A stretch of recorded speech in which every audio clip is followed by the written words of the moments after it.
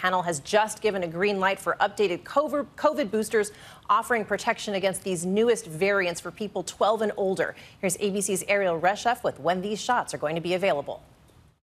A CDC panel tonight voting to recommend new Omicron-specific booster shots. 13 yeses and 1 no. Those Pfizer and Moderna vaccines, redesigned to target the BA4 and BA5 subvariants, are expected to roll out as soon as this weekend. We finally have updated vaccines that do a better job of matching to the circulating variant.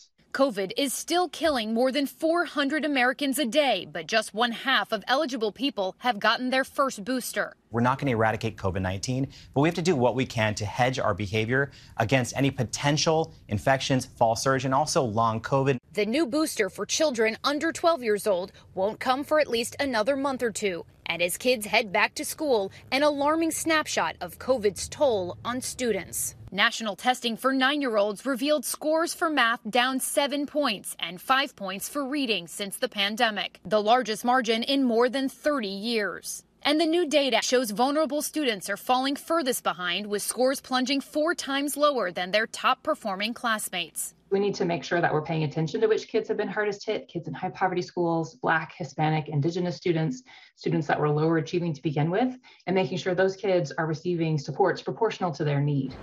And back to those COVID booster shots. After the sign-off from the CDC director, those shots could start rolling out as soon as this weekend at pharmacies, doctors' offices, and community health centers. Again, these are for anyone over the age of 12, at least 2 months from their last dose. Cecilia? Good news for a lot of folks out there. Okay, Ariel, thank you so much.